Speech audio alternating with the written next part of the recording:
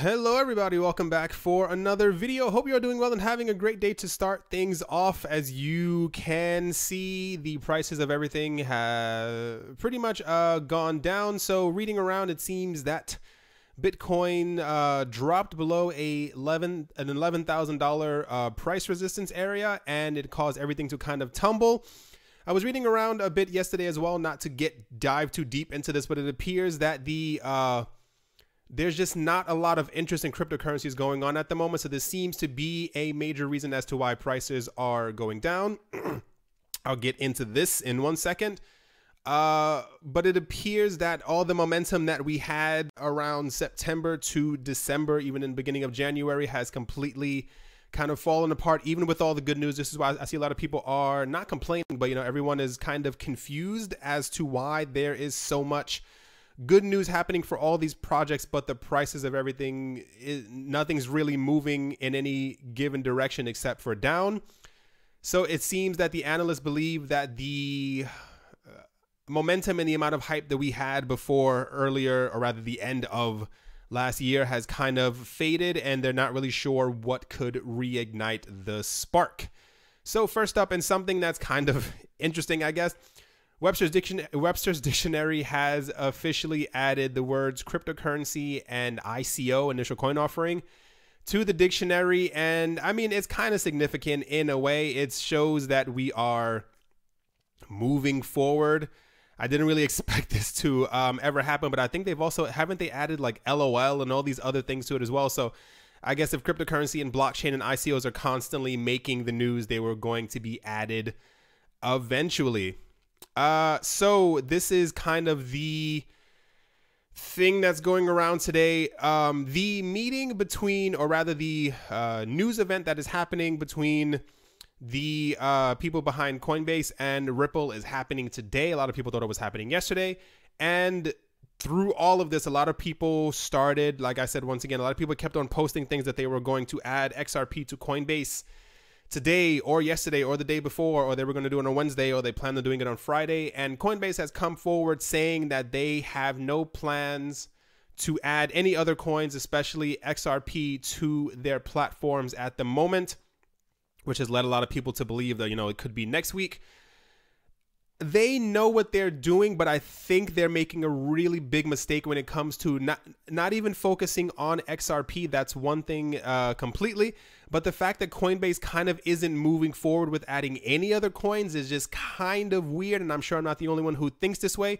It could be for a number of reasons. If you've been looking around, Coinbase is not that they're not doing well, but a lot of people have come forward. A lot of people are suing them at the moment for a lot of different things. But one of the main things is I think someone said that they're keeping coins from some of their customers. I assume this has to do with some of the forks that have happened. And there's also a lot of talk about insider trading when it comes to Bitcoin Cash. This is probably the main reason why I think they haven't added anything, because it doesn't really seem too smart to add or even think about adding new coins when the last time you did it, there was talk about insider trading. It kind of is what it is. I think that they might not have too much longer at the top of the rankings, because so many other platforms are coming for their title. But I want to see them do well, but I think at this point they've gotten too comfortable at the top, and this is kind of shaking the tree from the bottom. But at the moment, they said they're not adding any new coins, especially XRP, to their platform. Like I said, they know what XRP is. They know that there's a demand for it. They know that there's a demand for EOS and all these other things to be added to their platforms as well. But at the moment, they are stepping back completely from it. So this is the price of XRP went up during the rumors that it could potentially be added sometime this week. And then when they said no, this is what happened. Next up, I told you this was not going to stop. So it pretty much comes down to that Daimler AG, famous for Mercedes-Benz and smart brands, presented its own blockchain-based digital currency MobiCoin at the Mobile World Congress 2018 in Barcelona. I told you this was going to happen, and I don't think it's going to stop. And it kind of, I don't want to say it frightens me, but there are just way too many coins and there's no reason for any other coins to be hitting the market. This coin pretty much that that Daimler has made is pretty much to promote safe driving. That's great. That's wonderful. But I don't think that people need coins for it. They're going to be testing it with 500 drivers to see how exactly, you get these coins if you drive at smooth and safe driving speeds. I don't think this is completely necessary, but this is going to, I think 2019 is going to be absolutely ridiculous when we have about 3,000 coins listed on CoinMarketCap simply because every single company decides that they want to make this. I'll get into the rest of this in a couple of seconds because this is also segueing into it. Cambodia has now announced that they are also going to probably launch their own cryptocurrency that will be called IntaPay, simply because they believe in the future of blockchain, the future of cryptocurrency, and they think that their coin has the potential to replace Visa as the new mainstream payment mode. Don't think so too much, especially when it comes from a country. But who's to say? Who's to say exactly what's going on down the line? I personally think, like I said, if you've been in crypto for a while, we've seen exactly, we had moments where we thought exactly how far adoption would go.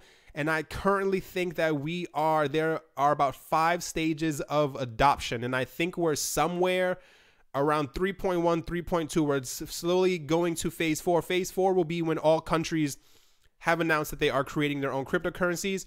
And stage 5 is pretty much as worldwide adoption, where it's kind of normal. They will become as normal as smartphones. So I think we're somewhere in between. It's just a lot of growing pains, but this is to be expected. We knew, especially countries that don't have the strongest economies in the world right now, are definitely going to start coming forward when they see any type of success from Venezuela's coin. They're definitely going to start coming forward and saying that they are creating their own cryptocurrencies. Obviously, there's not a lot of information on these new coins that are happening, but you better believe as this year rolls along, we will definitely see so many more countries coming forward and so many more companies talking about that they're creating it. We just had Uber a day or two ago talking about that they're also going to do it.